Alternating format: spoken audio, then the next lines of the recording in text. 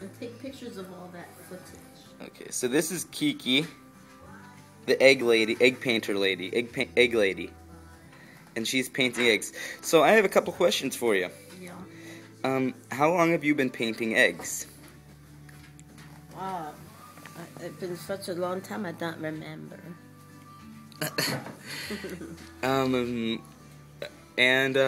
Next question. What would your favorite color be? What sort of question is that?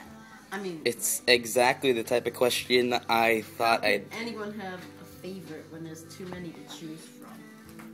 Okay, next question. Who is this lovely young lady here? That is the kid. This is a cousin.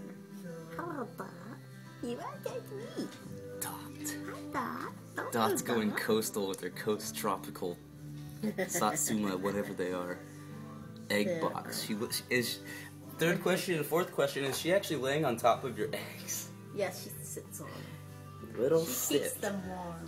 She is. She's incubating them, isn't she? Okay. Okay. Fifth question. Yeah. What got you into painting eggs? Eggs. They were there. They just existed. Yeah, I needed something to paint on and had to find a surface, and they were just some eggs that were goose eggs lying around. I thought, well, that's useful. I'll paint them. Don't you mean gooseful? Yeah. That's not very funny. Gooseful. Haha.